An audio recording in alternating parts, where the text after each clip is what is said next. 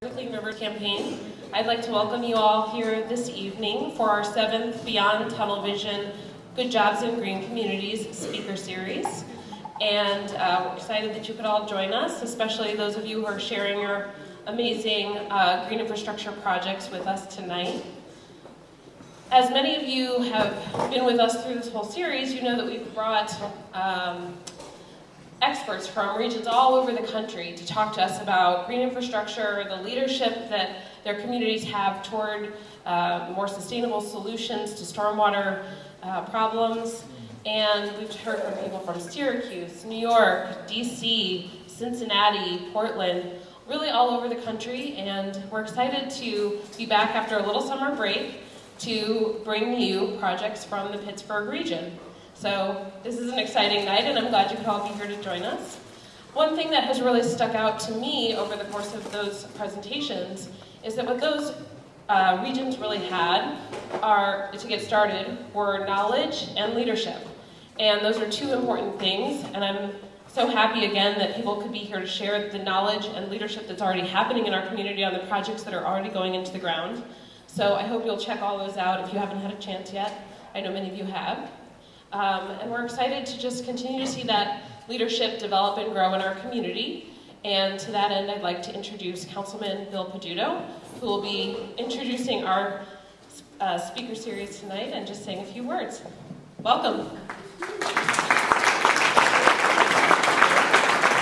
Thanks, Jennifer. I got to go home and change and shower. And I thought I'd feel refreshed. I feel exhausted still. Somehow that shower thing isn't working anymore. Hey, I just want to go through this so you understand how important it is that you're here. We've got like a once in 3 lifetimes opportunity to do this right. And usual, politics as usual, how you do something right is get the cost up high, find the favored vendor and contractors and the firms to be able to do it. And when you're building airports or you're building huge infrastructure projects, you build political empires because there's lots of money. And that's the way, you know, around this country things got done. Let's be real clear about it. It happened right here for decades. Now, when we talk about doing it right, we're not really talking about doing it right for the environment. We're talking about breaking those shackles of an old political machine that was all about making sure that this engineering firm got the work and made this much money, and they raised the money for these candidates, and this happened and everything else. You're in the middle of this.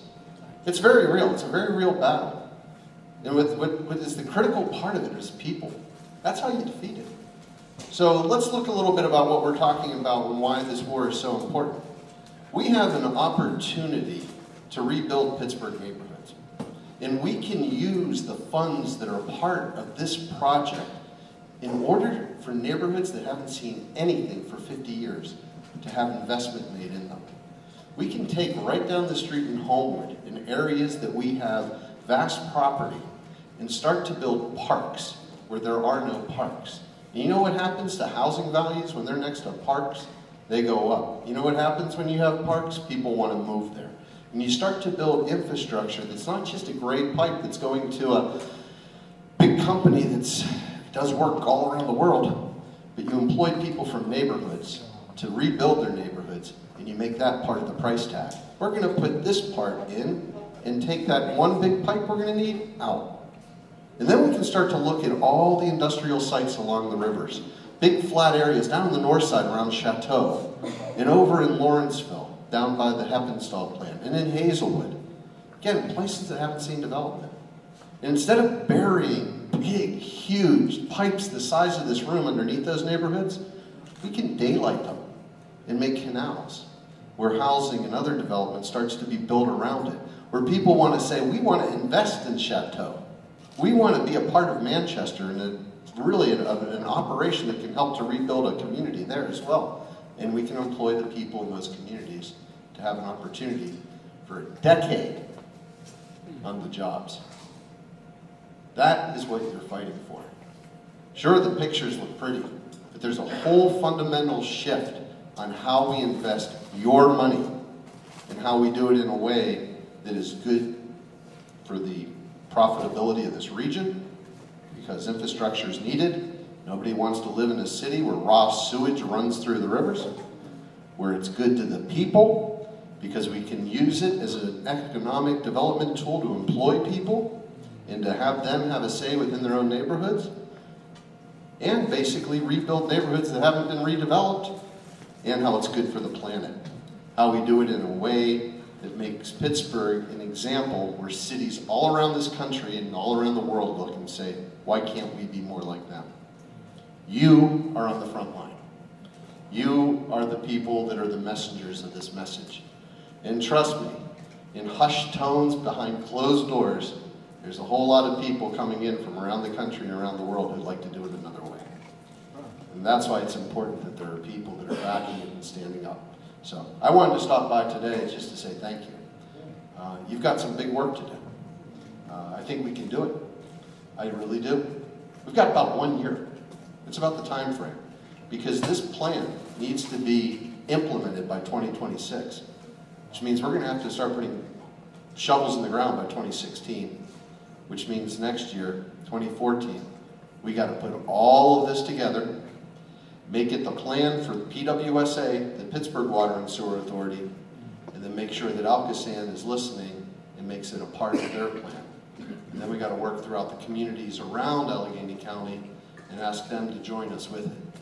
If you gave people the opportunity to choose what they would want, big septic tanks under the neighborhoods of the city of Pittsburgh, or a green proposal that helps to rebuild neighborhoods favorable to the environment, and daylights that, they'll all choose this. So, important work getting done tonight, folks. Just wanted to come by to say thanks. Thanks, Jennifer.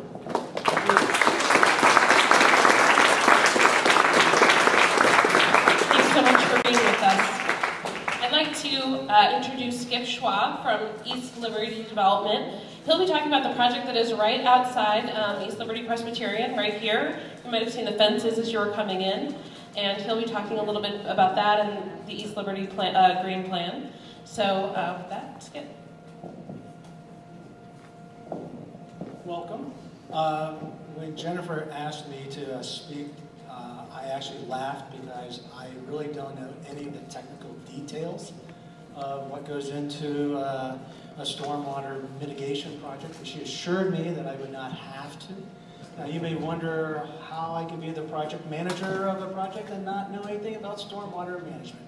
That's the beauty of working for a nonprofit community-based organization. The staff person that we had, our sustainability manager, the beloved Nate Wildfire, who created this idea, has moved on to the great state of Vermont. So either I wasn't paying attention in a staff meeting or they decided I could handle this project. I will say that there is a pattern here because the last project I inherited was another crazy underfunded project that was the pedestrian bridge over by the Whole Foods Market that our also beloved Rob Stephanie had created before he left. So I guess I need to come up with a crazy project. But anyway, I wanted to talk about very briefly about why a community group did get involved in a green stormwater mitigation project. And the reason is it came from our 1999 community plan, which, there it is. In 1999, we did community outreach. We did about an 18-month, 24-month process, engaging all of the business owners, stakeholders, and we also talked to the residents, including the renters. And while they may not have talked in terms of green and sustainability, they certainly did say that they needed improvements to the parks, to pedestrian access and things. So after that, we then started to work on actual town square projects, because it came out of the community plan that there was a desire to have a central place, a social plaza for the community. And it focused around the East Liberty Presbyterian Church, which, as Rob Stephanie had said, if this church was in Europe, it would be surrounded by storefronts and vendors and a lot of public activity. And instead, it was a somewhat sterile, rather uninviting, pedestrian, lacking facility. So we went through a community planning effort in 2005. Since I work for a community group, you'll understand that our process is slow. So in 2007, we started to build upon the community plan in the town square, and we created a green vision, an overlay for the community. And then finally, that led to, there it is. Again, it's a pretty simple idea. It's starting to connect the assets which a community has. And then eventually in 2010, we redid our community plan. Took another 18-month process, and reaffirmed the idea for creating a town square. And again, while the residents may not have been using the terminology, they certainly did talk about the importance of green projects, of sustainability, and this idea of creating a town square, which then leads to our project itself. These are just some of the principles that came out of the community plan as well as our green overlay vision. And then this is the community, the vision for the town square. It started initially as a green landscaping project, and then it evolved into a stormwater mitigation. So we will be capturing the first inch of rain as it comes off the church, and doing all kinds of crazy technical stuff that I do not understand. But it's interesting to note that if you go out now, you'll see they're just starting to create the weeping wall, and they're using some of the reclaimed stone that came from the Ellsworth Avenue pedestrian bridge. And then finally, we're talking about again, more of the landscaping and creating a plaza. So we spent a lot of time figuring out the landscaping strategy, the trees, the plantings, and then finally the lighting. Because again, if you go to the next slide, we wanted to be able to make sure that this was, again, not only a green place, not only a place for people to gather, but also it was safe and a well-lit environment. That's it. Thank you.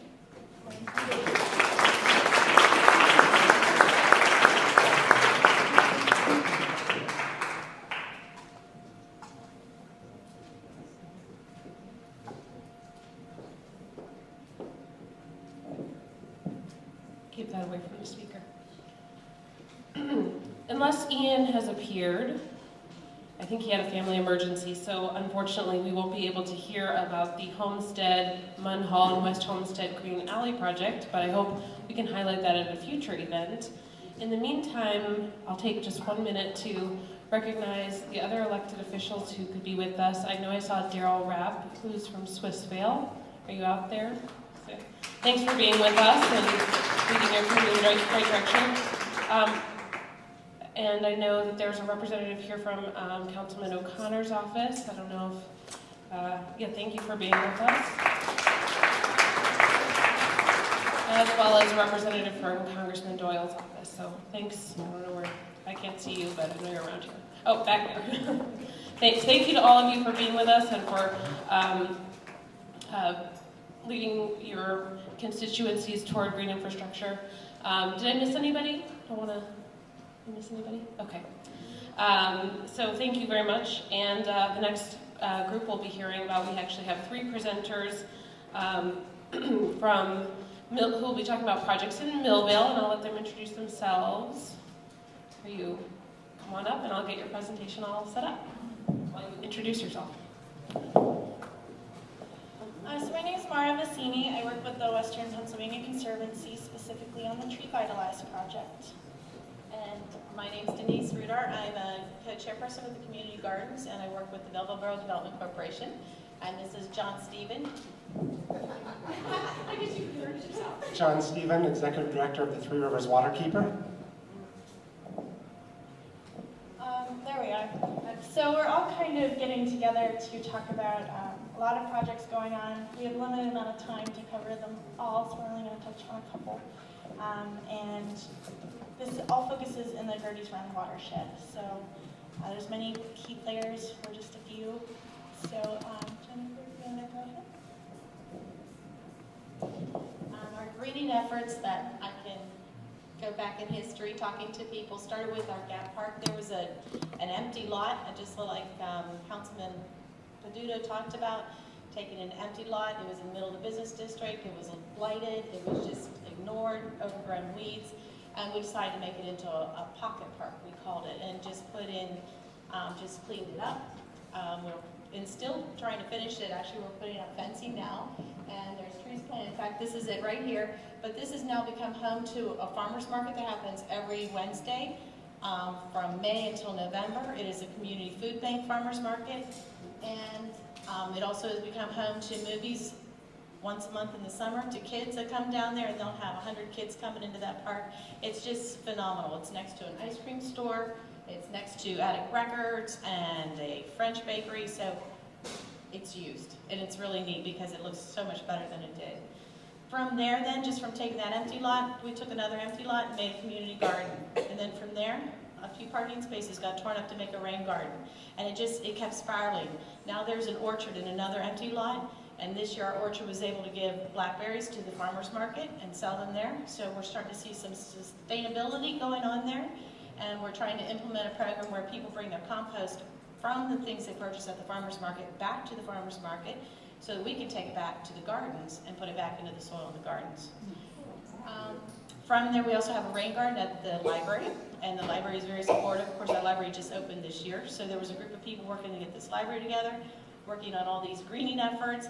So there's this really neat core of people that are coming together to really fix up the town and to do it the right way and take care of the waterfront also and the watershed. And so now we're up to 2 rain gardens, the orchard, and we just expanded our gardens again this year.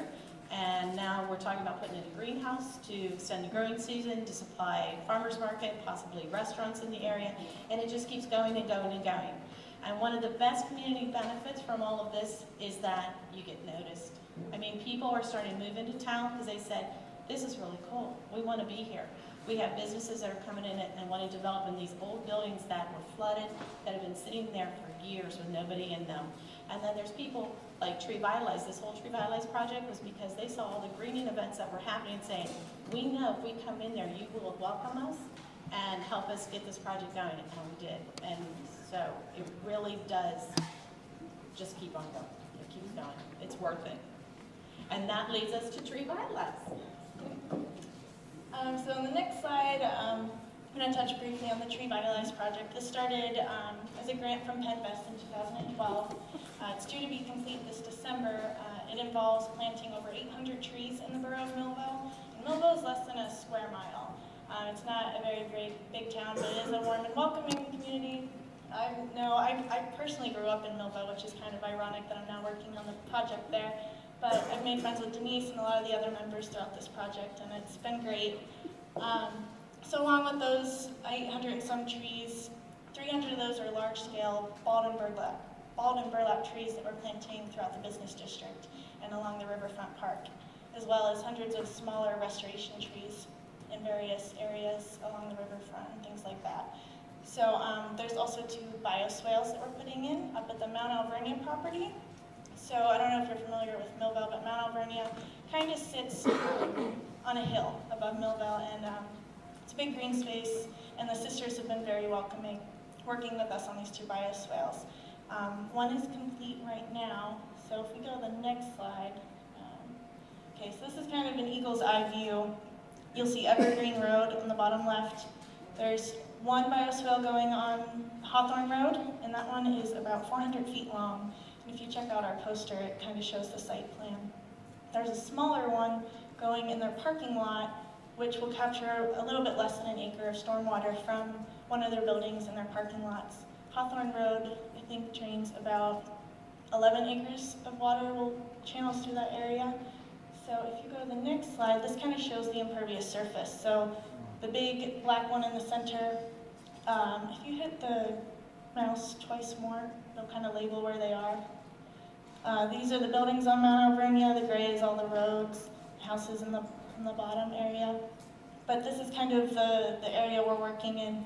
I think if you go to the next slide, this picture on the left is showing Hawthorne Road, where the first bioswale was installed. If you advance one more, it's kind of like a series of pictures. It was construction. This is what it looks like now. It was just complete. And currently, we have the North Area Environmental Council applied for a grant through the Allegheny Conservation District for a monitoring system. So we're in the process of installing that. We'll be able to monitor how much water goes in here at the start and how much is at the end. And this is tied into the stormwater system, the storm sewer, so whatever it can't capture, it'll just go right back into the storm drain like it were if this bioswale was not here. And on October 9th, you're all welcome to join us, but we are having an event. We got Hawthorne Road closed down. We're all going to hang out outside around this bioswale and celebrate. So if you hit the slide one more time, this is the area up in the parking lot where the other bioswale is going in. Again, it's smaller. It's still under construction right now. So when you come to the event on October 9th, you can see the finished product. Thank you, Maura. Three Rivers Waterkeeper, we're not building any one particular specific project, but what I'd like to think we're doing is we're building an environment, a vision, where projects like this become more commonplace and more developed earlier on in the infrastructure planning process. As Councilman Peduto mentioned, we have a once-in-a-lifetime opportunity here with a major infrastructure investment, but we have really a lifetime of work to start to implement that and ideally try to work to restore many of these wonderful urban streams we have. So Three Rivers Waterkeeper is starting to develop a rapid visual watershed assessment program, working with Allegheny Cleanways and other partners to get people out and take a close look at these urban streams and these resources, and in a sense sort of develop a user's manual so that the citizens can work with the engineers that can work with the municipal officials to come up with long-term plans to bring some of these streams back to life. Go to the next one. And why did we select Gertie's Run to get started? Well, I think these are two wonderful examples. There are a lot of exciting and very active volunteers that are out there greening up portions of their watershed. But what we want to do is to continue that momentum and to expand that up into farther up into the stream and work towards a watershed approach to Gertie's Run restoration. And Gertie's Run in reality have the benefits and the struggles that are really emblematic of urban streams. Some wonderful hillsides, some wonderful green space, and the stream is open for most of its stretch through Ross and Millvale and Shaler, but it still remains very hard to touch. But and then of course it has stretches of overdevelopment, and that leads to flash flooding, erosion issues, and sort of the trash collection areas that we really want to start to get people to consider how we can eliminate those. So we're excited to get started doing an assessment of Gertie's Run, but we're looking to opportunities to replicate that throughout Allegheny County so that we could really use and target this investment for some exciting urban restoration projects. So this is just all of our contact information. Thank you for having us, Jenny and everyone else. We're really excited to talk about this work, and if you want to see anything else, the table's right back there. We have our cards and information on all kinds of stuff, so come and talk to us. Thanks.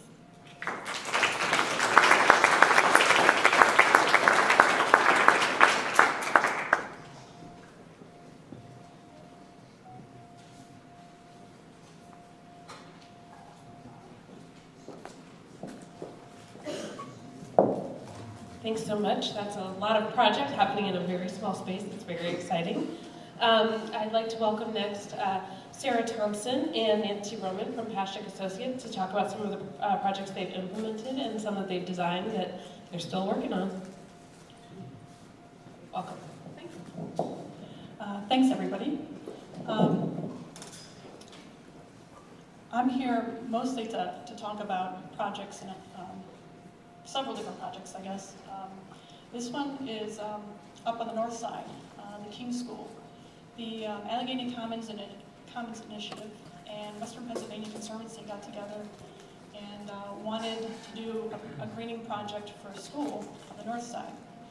And we came in and we talked with the students and the teachers, and we were asking them what they wanted. Part of this project also was to kind of expand the playground interpretive aspects of it.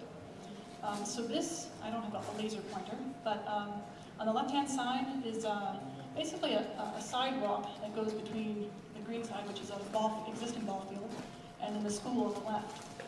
This kind of sidewalk corridor not only is a pathway for the kids, but it's also a pathway between the hospitals, so the Allegheny General Hospital and basically Allegheny Center. A lot of people come through this space. So we wanted to make it fun and interactive with kids, but also, try to teach some people who are walking through the area, about rain gardens and stormwater, and also beneficial pollinators and that kind of thing. So the sidewalk, you can see kind of those, there's butterflies and there's bees on it, and so these, we thought, well, just simple paint them on the ground. It's cheap, it's easy to do. You can use these paintings to kind of formulate some games, so like Foursquare. We designed a little butterfly drawing that has a Foursquare court in it. The main part, the greening part, I guess, up in the upper right-hand corner, is a planting plan for a rain garden. And basically all we did was, all we proposed is to lift up some of the concrete. So there's two parcels two green spots on the left-hand side of the plan up there. That is basically, currently there's two existing trees there. And they're basically surrounded by concrete. So we thought, well, let's free these trees up and plant some native plants. And then on the right-hand side of the planting plan up there is the rain gardens. And currently, there is an asphalt swale there. So when they put in the ball field and the sidewalk, to capture the stormwater, they created an asphalt swale into an existing outlet or inlet. And so we thought, well, why can't we capture this before it gets to the inlet? And so we just removed some of the asphalt, or are planning to remove some of the asphalt, and create two rain gardens there. And all the plants that are suggested for this are sensory plants. There's things that the kids can eat. There's blueberries. There'll be plants that the kids will touch, and plants that we can talk about pollinators. So that is that project. You can go to the next slide. This is actually two different projects. On the left-hand side is the convention center. Hold the microphone a little closer to your mouth. Sorry. How's that?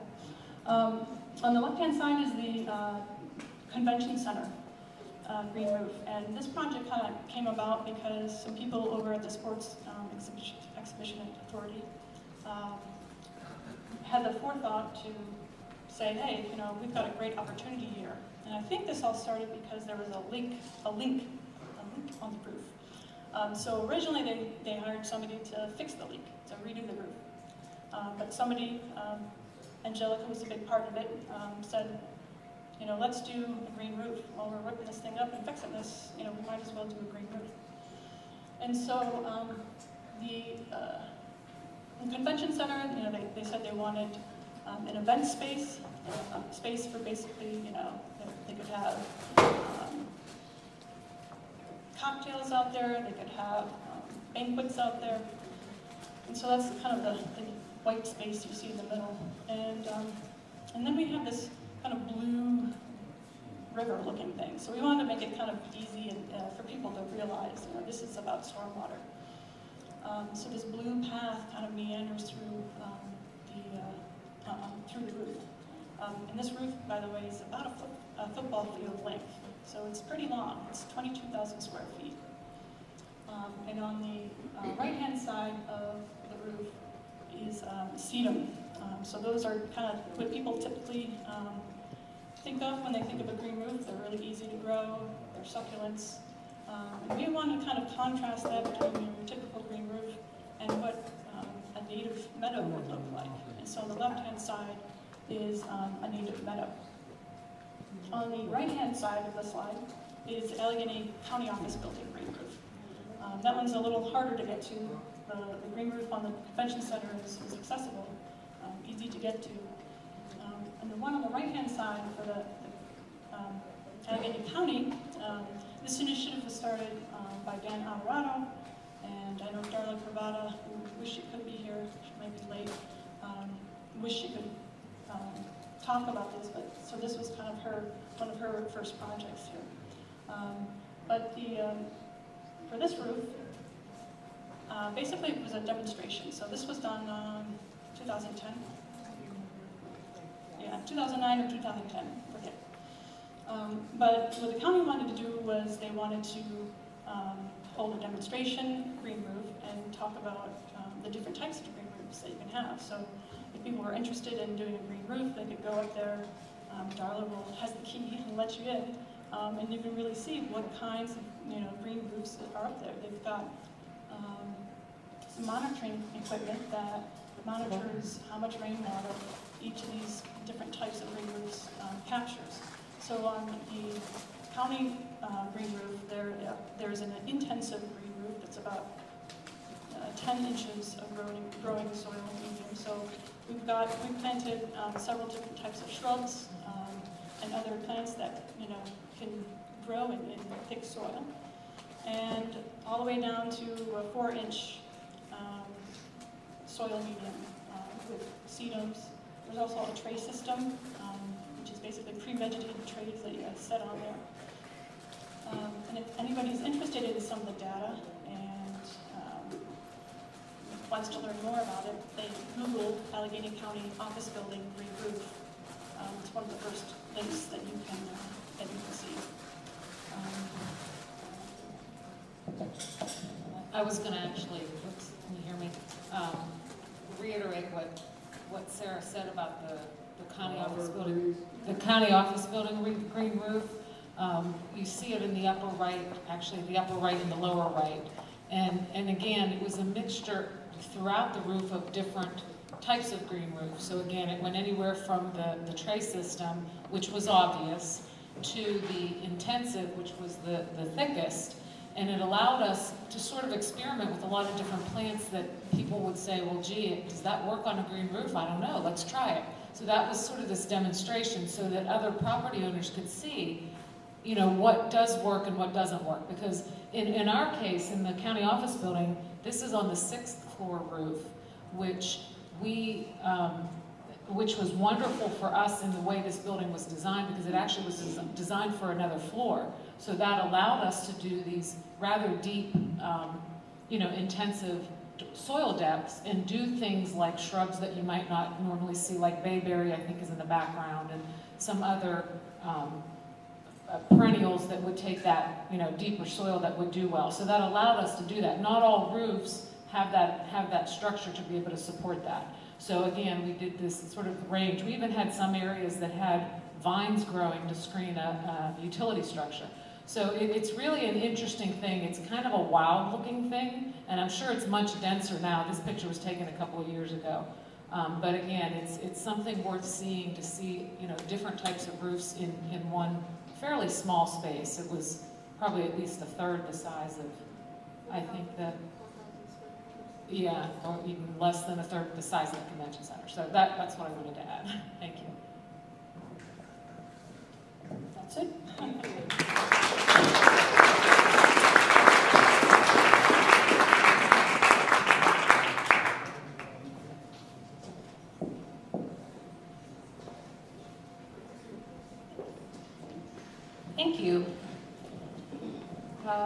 James Stitt from PWSA, Sustainability Manager from Pittsburgh Water and Sewer Authority, will be our last speaker, and he'll be talking a little bit about implementing integrated watershed planning, and I'm sure he'll explain what that is.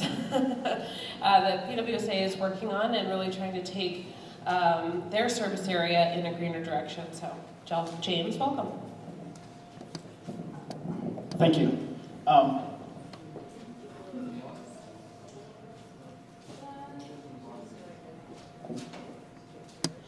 Well, while she's doing that, let me just start to say thank you very much for having us. It's a pleasure to be here and try to explain to you some of the things that we're doing at PWSA to get green infrastructure going and rolling on. As some of you may be aware, on July 31st, PWSA submitted our wet weather feasibility study to the Department of Environmental Protection at PA and the County Health Department. And in that submittal was a chapter that we call Chapter 9 or Section 9, which is our green infrastructure chapter, that was basically fed by a lot of the information we gathered at the 3 charrettes that we held earlier this spring on green infrastructure.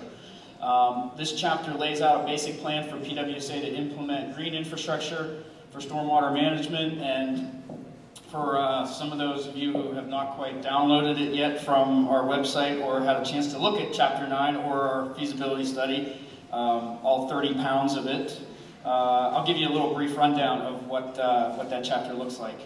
So, first of all, our primary goals for this integrated watershed planning and green infrastructure at PWSA is to help us identify the optimal combination of green and gray. We know, we want to do as much green as we can, but there's some kind of balance here where we have to find this hybrid solution.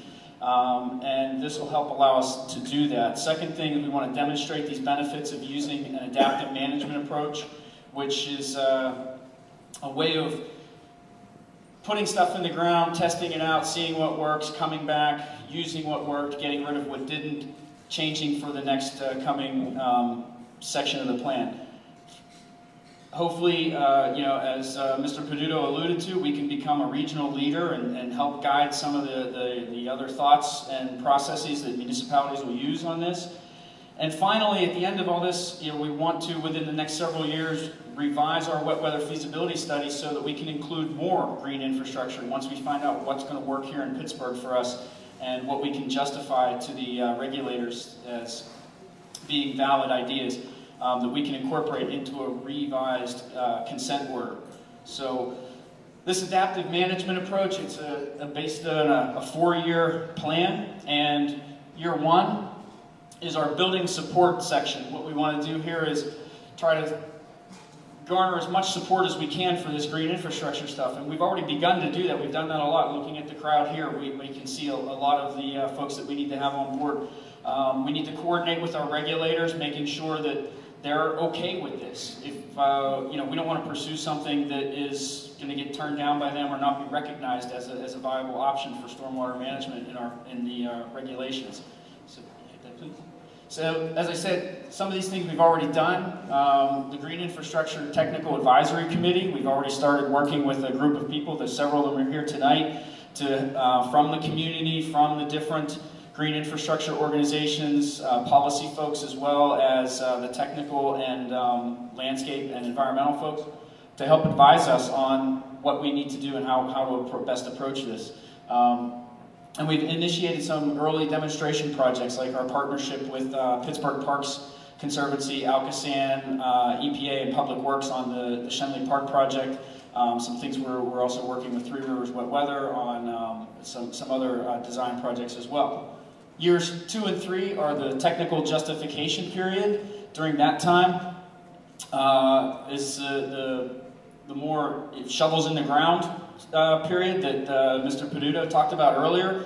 That's where we'll begin to put these ideas out and get things in the ground, and including that as a key portion of it this stage is the measurement and monitoring and verification of the green infrastructure, so that we can go back to the regulators with defensible Pittsburgh data. So we can say, we're doing this, we tried this, it worked here, not just it's working in other cities because they have already asked us to provide Pittsburgh data. And then year 4 is our final step on this stage, and that's the performance merit revision. The performance that we've discovered merits a revision of our weather feasibility study and the consent order agreement that we have. So we will go back to our regulators and hopefully get that revised so that we can include much more green infrastructure, so that they're asking us to include this stuff rather than us trying to force them to let us do this stuff. And one of the things that we want to include in that is this integrated watershed planning component that some of you may have heard about. I should hope EPA has made some inroads with getting the word out on this and has issued a framework that municipalities can follow to use integrated watershed planning. And basically what that is, next please, what that is a way of approaching watershed stormwater management on a sort of wholesale system-wide level, looking at not just quantities of water that's coming out the outfalls like our consent order now has us regulated into managing the flows. This also looks at water quality issues that are controlled by things like pollution control permits and other outfall controls and flooding issues in certain areas. So rather than trying to address each one of those as a separate issue and spending some money on pollution controls and cleaning up the water, spending some money on flood repairs and controls, and spending some money on reducing outfalls, this allows us to take those as a lump, look at them all together, and use things like green infrastructure to address them as a whole in the watershed. One of the areas that we're going to start to do this and what we've selected is the Sawmill Run watershed. Those little blobs are just sort of indicators of where things might be placed. It may be a good idea. None of those have been vetted, so if your neighborhood, your street, or your corner block is not indicated there, please don't think we won't be doing something there. The reason we selected Sawmill Run is because it's somewhat of a microcosm of the city of Pittsburgh as far as topography, hydrology, the multi-municipal neighborhoods that are on the outer edges that we have to deal with. Integrated watershed planning doesn't stop at the Pittsburgh border. It includes those outlying communities that we'll be needing to work with. So we're hoping to use this single shed as a demonstration for what can be done throughout the rest of the city and what can be done throughout the rest of Pittsburgh. The other reason is that the majority of the PWSA owned and the outfalls that we're responsible for are in this shed. The rest of the city has, we do have several out dispersed throughout the rest of the city, but the majority of the outfalls along the Allegheny, Ohio, and Monongahela rivers are technically the responsibility of Alcosan and not necessarily ours. Next, please. This integrated watershed planning process that I said is something that we hope to take to the rest of the city and use it in the other different watersheds. And here you can see some of those other sheds beyond the city limits and how far they stretch out, and some of the other communities that we're hoping that we can form these partnerships with and bring them into working with us so that we're all working on a similar plan and not on separate plans in different ways. And one of the things in the Clean Water Act is that it does allow for the flexibility for us to implement things like integrated watershed planning. And this approach does have the potential for us to identify a prioritized critical path as we move forward so that we can then approach these on that holistic level, like I said before. So how are we going to do this? One of the things that PWSA has decided is that we will form a dedicated team within our ranks. As you can see, this is sort of a loose org chart of ours where we have a sustainability department that's housed under engineering that does impact some of the other areas around it. And next please, as we move forward, we'll expand that to include a green infrastructure program manager as well as a green infrastructure technical coordinator. So we want to have some dedicated staff that will be working specifically on these issues around stormwater, managing stormwater with green infrastructure.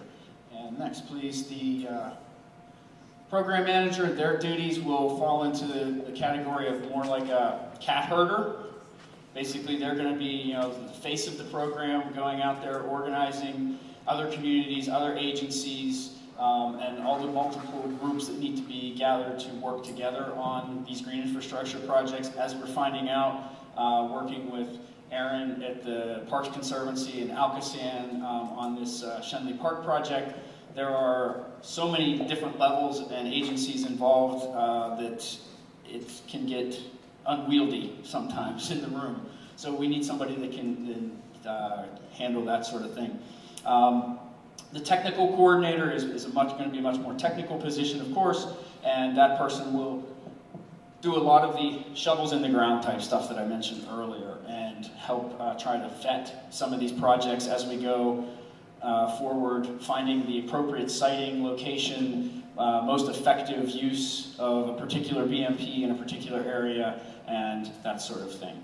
And then finally, in PWSA's capital budget for 2014, we have included, for the next 3 or 4 years, we have included these items to these levels. These are just numbers that, we're projecting. We may spend more, but as you can see in year 1, it's the setup phase. Years 2 and 3, the large costs there related to, construction and implementation, monitoring, data collection and verification, and then hopefully by year 4, we can come back to the regulators and show them that, we're serious about this stuff. So I thank you all for your time and I appreciate it.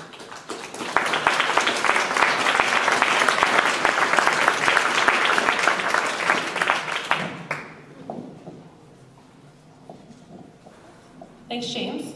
I don't know if our presenters would mind taking a few questions, if anybody has a question they'd like to ask about any other projects that are out there. Any questions? Or you can talk with them individually at their posters in the back. Any takers? Well, you can check them out and talk with them individually in the back, but I think you heard here that there are many green projects going in the ground, in development. We're getting ready to do even more in the Alcosan service area and the PWSA service area.